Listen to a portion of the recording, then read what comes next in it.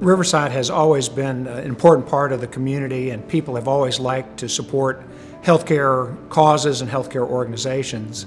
It was determined that we needed to have a vehicle to be able to help people give to Riverside. Dr. McKinley Price, now the mayor of Newport News, was the first chairman of the Riverside Health System Foundation. Regretfully, he left our board, but he did step into an extremely important role. I was able to, I used the word carefully, persuade him to run for mayor.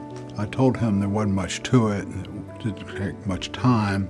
And the night he got elected, I pulled him over and I said, "Come see me tomorrow and I'll tell you the truth about all that," and I did. He was unmatchable in terms of not only the energy, but the creativity, and usually just a little bit of mischief tied in. McKinley cares deeply about the community, cares deeply about Riverside.